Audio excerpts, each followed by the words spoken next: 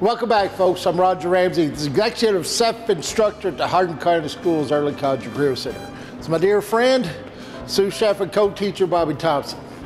Appreciate we've got another year's worth of EC3 Really Cooks coming up. Today, well, you know, in Kentucky, you count on two things happening in the summer. It's going to be hot and it's going to be humid.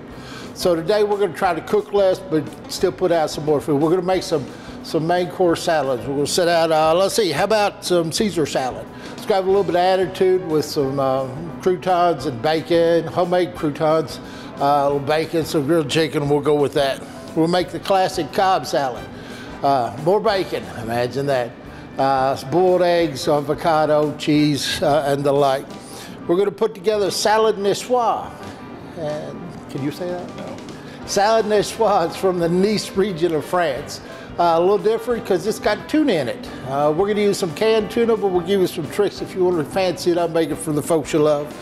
We're going to put together one dish that I'm not really sure it's a salad, but it's got lettuce in it and a dressing, so we're going to call it a salad. But it's a Jamie Oliver recipe. He calls it parcels. His uses duck, we're using chicken thighs, so it'll be a lettuce wrap with some noodles and some chicken and some tofu and chili sauce and hoisin sauce. And I think if you try it, you're going to dig it. And then last but not least, we're going to make a little caprese salad, the island of Capri. So that's just tomato, mozzarella, and a little bit of attitude. So if you give us just a minute, we'll get started and we're going to do our salads today. And we're going to start with a Cobb salad, a very standard salad that you can get in almost any restaurant. One of the first things we're going to do is actually we're going to make our dressing first, and it's a very simple Caesar dressing, or a dressing for a Cobb salad. We will have some red wine vinegar, some Dijon mustard, and a little bit of oil. And what you can do to make this a little bit more fun, if you ever have a mason jar, you could mix it in that and then you just shake it all together. We're actually going to do it in one of our, well, maybe, there we go. We're going to do it here in one of our bowls. The ingredients that we have for today's salads, they will be at the bottom of our page that you can get into. And you can always go back and watch these again as they will stay on our YouTube channel. A little bit more.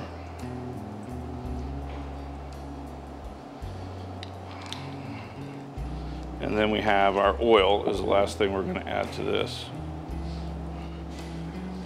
And the thing when you are mixing dressings like this one is you really have to mix it. You've got one shot at this.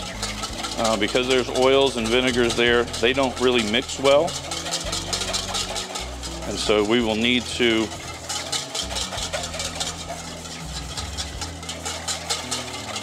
really mix this good enough so that it all comes together. It's going to need just a little bit of salt and pepper. Mix it one more time.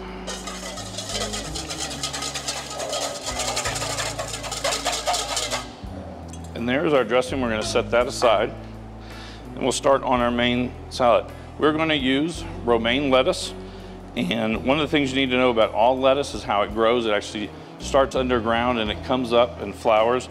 So we've already done it today, but usually what you need to do is take your lettuce apart and make sure you clean it out. Because there'll be a lot of dirt and things that can get stuck in between the leaves, especially way down inside the head of the lettuce.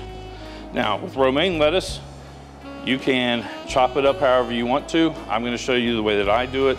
I am not a big fan of the rib that is in the romaine lettuce, so I'm actually going to cut that out.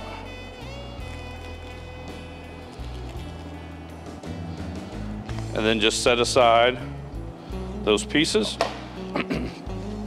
And for this salad, you'll probably need about 6 or 7 leaves of the romaine lettuce.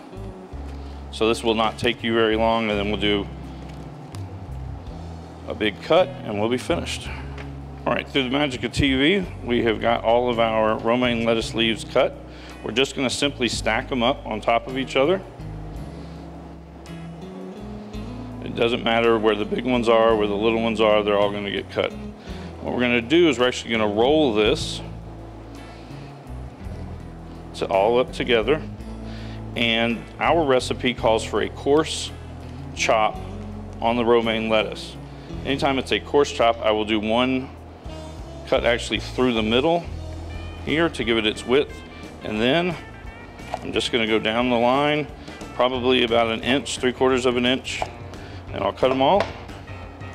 And that will give us the base to our Caesar salad. The next thing that we'll do is we're gonna add some hard-boiled eggs. Anybody that knows me knows these are not my favorites at all. But in this salad, what we're gonna do is we're actually gonna quarter these. We've already hard-boiled them, we've already peeled them, so they're ready to go. And to quarter them is very simple. Through one way, turn it to the side, cut it another time, and those are done.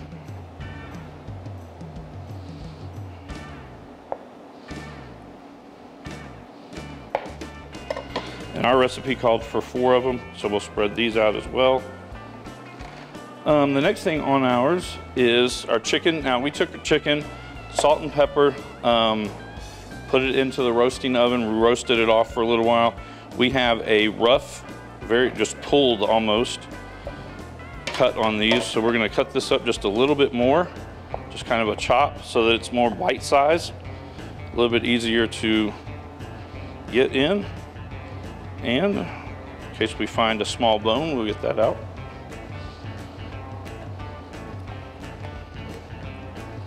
But cutting up roasted chicken is not very difficult. We did do this with the skin on, and the reason we wanted the skin on is actually it will crisp up and you'll have there'll be a texture about it. It has a little bit of crunchiness to it. It adds a little bit more to it. Now we don't quite need all of this.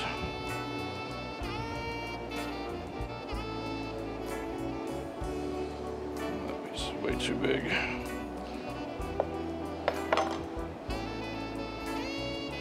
Salad there. We're also gonna take a couple pieces of bacon. We're gonna chop that up.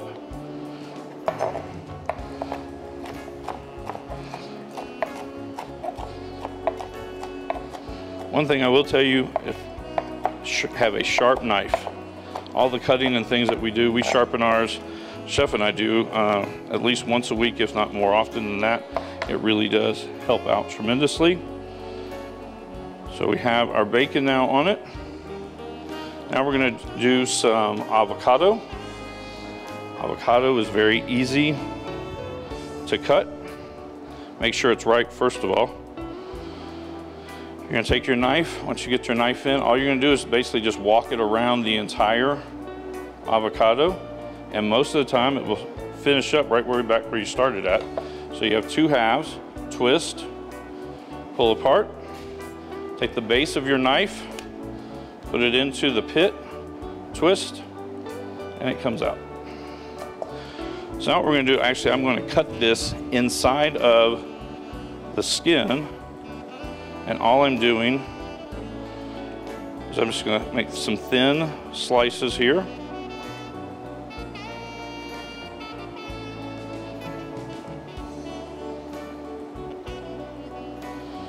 And so now I can, there we go.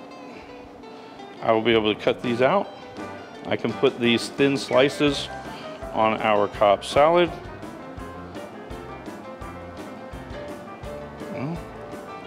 There we go.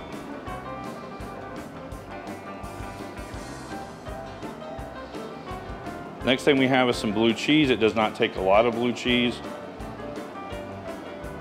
Just simply going to spread that over top of it.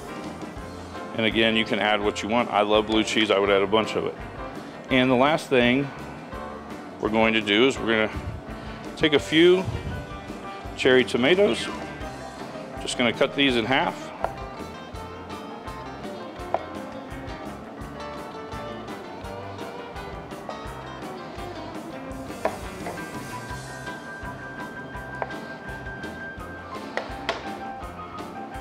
to spot these around.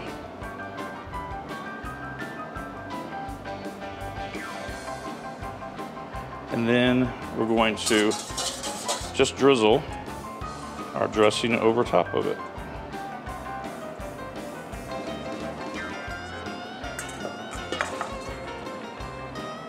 And here is our Cobb salad. Last year we did this. We got some calls on it, some emails asking how we did it, and we'll show it to you again. It's a calabrese salad, which is a very simple salad. Today we have 5 ingredients, but that's about it.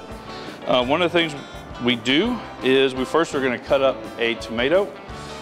Sometimes that can be a difficult thing for some people to do. It does take some practice, but it's something that you can do at home instead of having to buy sliced tomatoes. The first thing we want to do is we actually cut off the top of it, which gives us an ability to set it down on a flat surface. We do use a serrated knife. It seems to cut better through it. And then just holding our hand on top and going right through will give us our slices. So on a caprese salad, it is very, very simple. There is a tomato, and we're always going to salt and pepper the tomatoes. We're going to follow that up with, we have mozzarella cheese.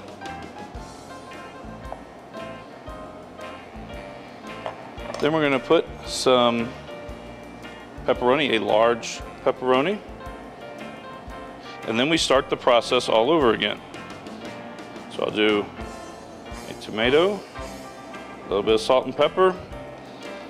I've got slices of cheese. You can buy the mozzarella cheese already sliced. You don't have to. You can cut it, or you can buy it pre-sliced. Then back again, a little salt and pepper, mozzarella, pepperoni, and we'll do one more.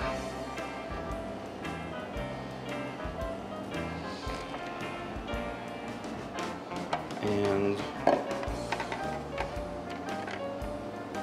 one more pepperoni. Now we're going to take a little bit of basil. This is fresh basil. Sprinkle on top. And then we're actually going to finish it off with a little balsamic vinegar. Just a slight drizzle. And there we have a caprese salad. Okay, Mr. Bobby's made a couple of salads, now it's my turn. I'm going to do that salad niçoise. Niçoise is referred to the Nice region of France. It is an entree salad, it's a main course salad. We're going to have the greens in it, of course. For us, we're using romaine and iceberg, and just like Mr. Bobby did, cut those veins out of the romaine. Just a little bitter, a little too much texture there. The down, the little bit of leaves on the inside, you're good to go. Those big veins probably need to come out. Let's start with our salad dressing, shall we? So, first we've got a lemon. Yeah, squeeze the juice out of the lemon. Squeeze it into your fingers and catch those seeds. Now, I can squeeze a lemon. I got great big pork chop hands. If you don't, what you can do, let me get rid of these seeds, I'll show you what you can do. Grab that lemon in a pair of tongs. Just like that. Turn it around backwards. Now you've got a lemon squeezer. Hey, a multitasker. How about that? So that's juice from one lemon. We are going to need, what else? About 2 tablespoons of Dijon mustard. Mustard is not coming out. Mustard is very beneficial in creating emulsification. Emulsification is when you take 2 things that don't get along and put them together and make them get along. Kind of like kids at home. So we're going to use the mustard as the emulsifier. You can also use egg yolk, but use pasteurized eggs, not necessarily fresh eggs, because that risk is salmonella. What else do we need? We need a tablespoon of honey, a little sweetness. Complement all that lemon juice. about a tablespoon. Then we're going to put the spurs to it.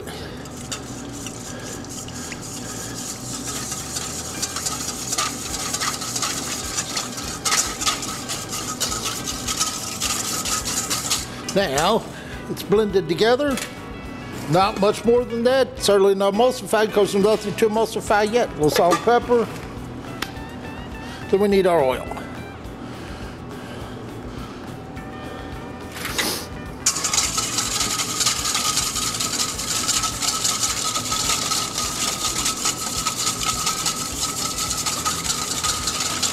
Now, had I thought ahead, which often I don't, I could have laid the towel down on the table around the bowl, keep it from dancing quite so much. Kids in class, when they have to make salad dressings, work in pairs. So one will hold the bowl, the other one will whisk. Seems to work out well. Our honey mustard vinaigrette. See what we got.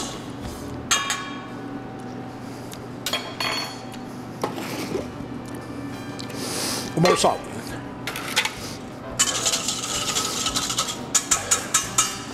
Now, Mr. Bobby finished up his salad and dressed it all at once. I'm not going to do that. I'm going to dress my greens separately, then build the salad. We do not need all that dressing.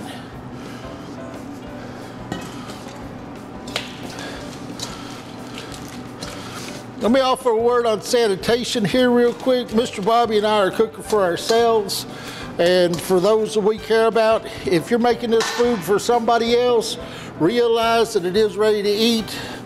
You don't need to be putting bare hands into it. Even wash bare hands.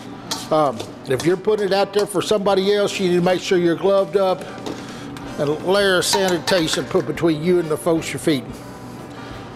You're cooking for yourself, you're cooking for your family, those rules are different.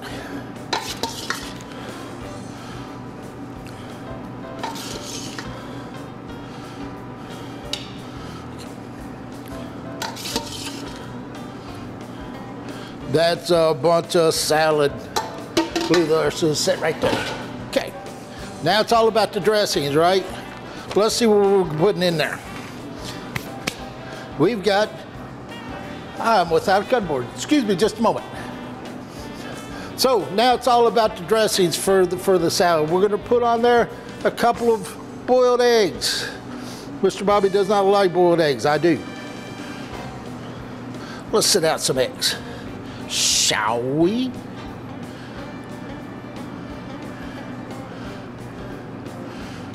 And that one's for me. Okay, what else do we have? We've got some cucumber. Got a little crunch, a little freshness. Green on green. What else do we have? We have some potatoes, of all things. Now, we talked about not cooking. We're not cooking. Those came out of a can. If you want to cook your own potatoes, you most certainly may. We're trying to keep the house cool, so these came straight out of a can, already cooked, already peeled, rather well seasoned. Not a bad deal. They sit right there on the shelf at Miss Kroger's waiting for you to come get them. That ought to do. One of my favorite things, so green beans. A little bunch here, a little bunch there, a little bunch over there somewhere. And then, some tuna. This is canned tuna, solid white albacore. It costs a little bit more, but it's worth it. It's a tasty fish. If you want to make this really something fancy, something special for your people, go ahead and buy you a nice piece of fresh tuna and sear it off. Don't worry about the old canned stuff. Even if it's good canned stuff, fresh is going to be better when it comes to tuna. Mr. Bobby, could I have some of your cherry tomatoes, please? Now, we've got all that fat in the olive oil. The fish is kind of fatty. We need something to cut that. What we're going to use for that is the acidity and the sharpness of capers. Capers are a brined seed from a caperberry bush. A little goes a long way. They're pretty sharp. I love them. Some folks don't. They don't have to. I buy their share. And because It's from the area of Nice. We need some Nice olives. That one's for me.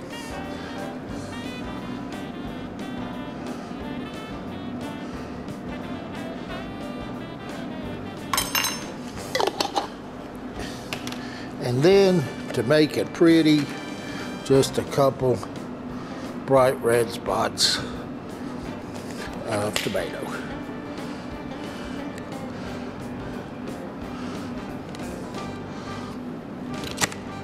Now, all that stuff we put on there, the green beans, the tuna, the eggs, hasn't been seasoned. So we're gonna give it just a touch of salt. Season it from a height. Then we're gonna take just a touch of our dressing, make sure our potatoes and our fish, everything's gonna taste good.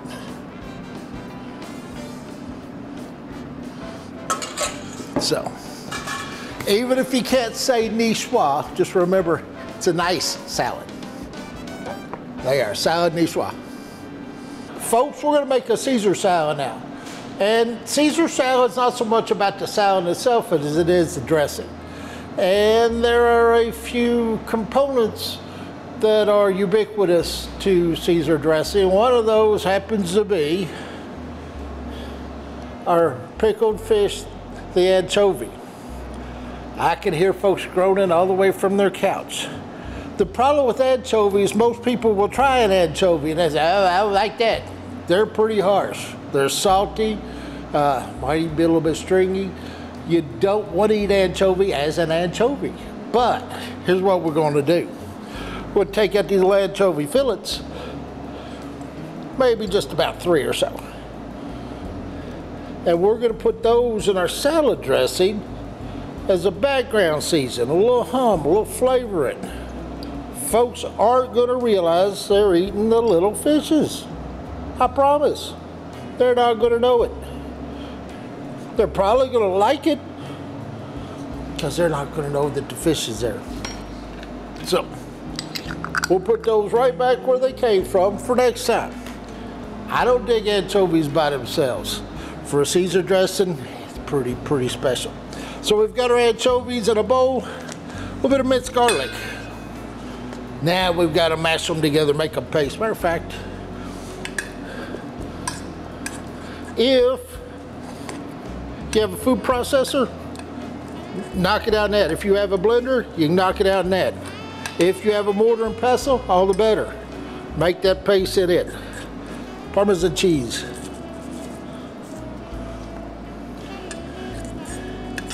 The recipe calls for creme fraiche, which is a product somewhere between sour cream and heavy cream. We're not going to use that. We're going to use a little bit of low-fat Greek yogurt. Why? Somebody say why? Because I like it.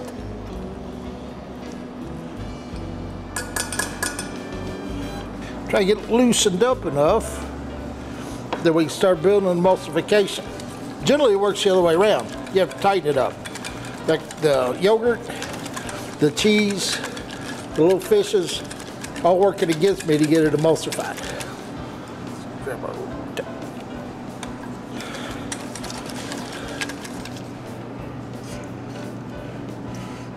We dress our greens, which is romaine with the ribs cut out, just like we had done earlier.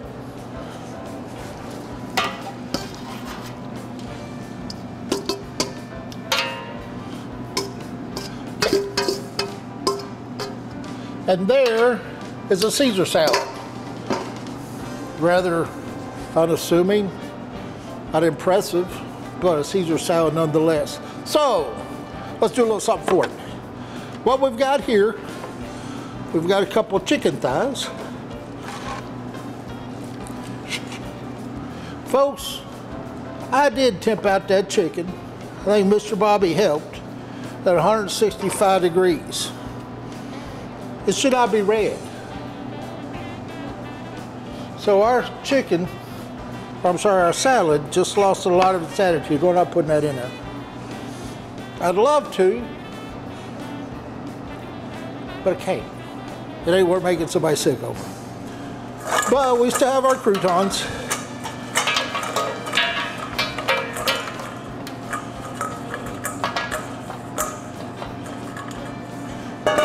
And we still have our bacon. And we still have some cheese. Folks, I'm thoroughly disappointed, but you can't risk making somebody sick. I'd rather set that out for my wife and my boy and say, enjoy that salad, than to set this out, somebody turn up sick, and I say get well cards instead. So our salad lost its attitude, but it's still a salad. I'm gonna go over here and pout for a minute.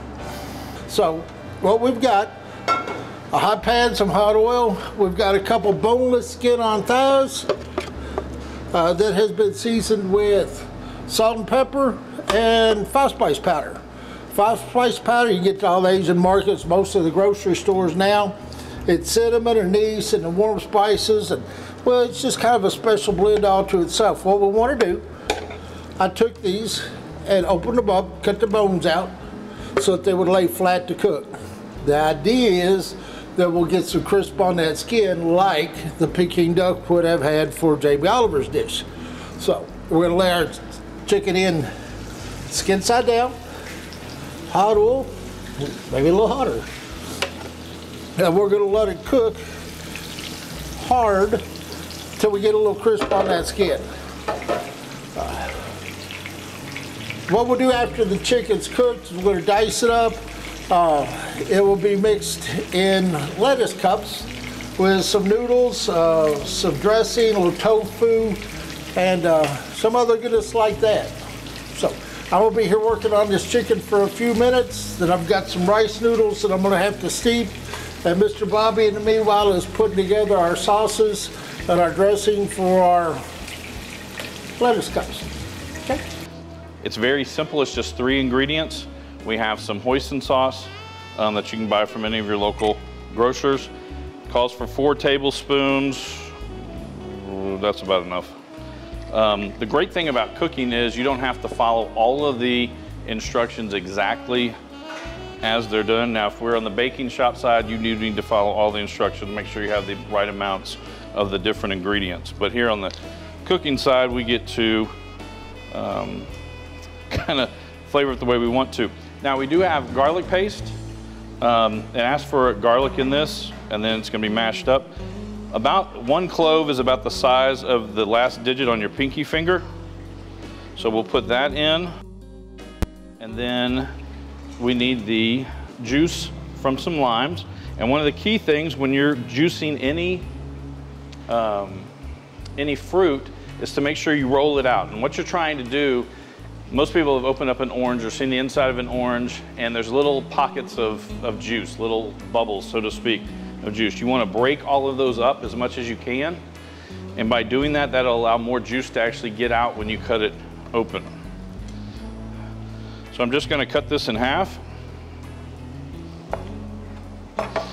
Hold my hand up over it so I stop any of the seeds that could be coming out. You can also use a, oh, we've got one here. Chef Ramsay uses it. He always prevents the seeds from coming out. It's a mesh. We have our lime, we have our hoisin, we have our garlic. And we're just going to mix this together. And again, it takes a lot to kind of get all of that together.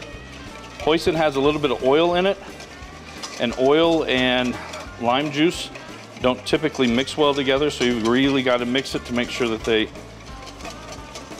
get together. And so that's how you make the hoisin sauce for our hoisin crispy chicken lettuce parcels. We'll be right back as we will end up adding all of these ingredients together and putting them out on the plate.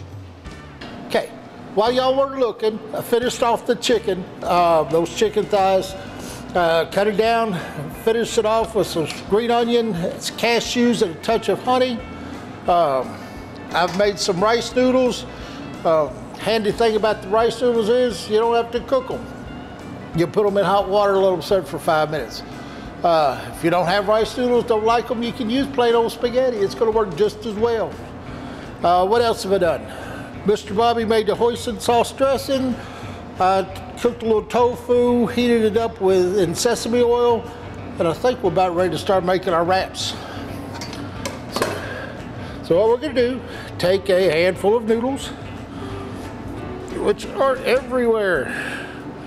Goes into each one of the lettuce cups.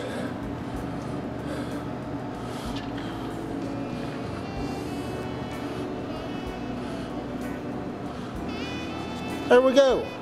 So, Mr. Bobby's dressing, let's put a little bit on our noodles. Gotta make them taste good. Our chicken that's cooked all the way through with cashews and a little spring onion.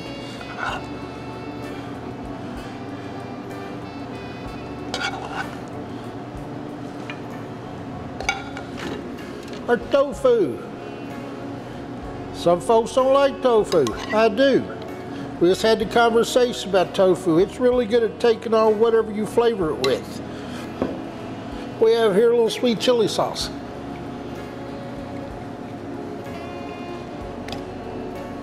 So all we're going to do is little drops, particularly where the tofu's at, because we want to season it up. We want to flavor it. It tastes good. So sprouts. They're spicy, they're crispy, they're wonderful. This is clover and alfalfa, I believe. And in case anybody says it's not a salad so far, we'll put sprouts on it. There has to be a salad, right? And last but not least, a little more crunch, a little sesame seed.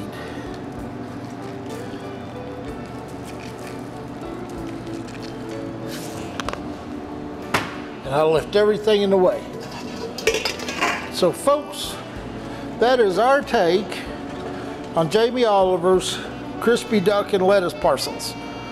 We're just going to call it chicken lettuce wraps. And it fits in our salad day. And it's tasty. So give us a minute to clean up this mess, so we'll visit one more time before we call it a day. Well folks, there's our salad day. See, we've got the caprese salad with the calabrese pepperoni. Look forward to getting into that. We've got our take on Jamie Oliver's crispy duck made with chicken thighs. We've got my personal favorite, salad niçoise. We've got this big Caesar salad. We had some more chicken that was cooked all the way through. And then we've got our Cobb salad.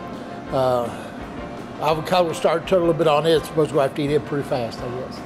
So folks, just because it's hot doesn't mean you can't cook. We didn't do much cooking, but you can cook a little bit. You can sit out something nice. You can make something nice. If you don't want to cook at all, everything there, the only thing that was cooked was the potato or the tomatoes. You can buy those at Walmart in a deli cooked. So there you go, folks. Just because it's hot outside means you shouldn't eat well. So we appreciate your time. Come back and visit us next time. And if by chance you're across having any catering needs, give us a push. It's ec3.catering@hardin.kyschools.us. Our nice cinematographer is going to put that on the program where you can find it. It's a mouthful. But we are self-sustaining in our culinary program through our catering efforts. The kids work really hard to provide the supplies that we use in the class regularly. So if we can help you out, let us know. Let us know what you think about the show. If you have an idea what you'd like to see us do, other than shut up and go away, it was a joke. Then let us know, okay? We'd love to hear from you, good or bad. But folks, we appreciate your time, and we'll see you soon.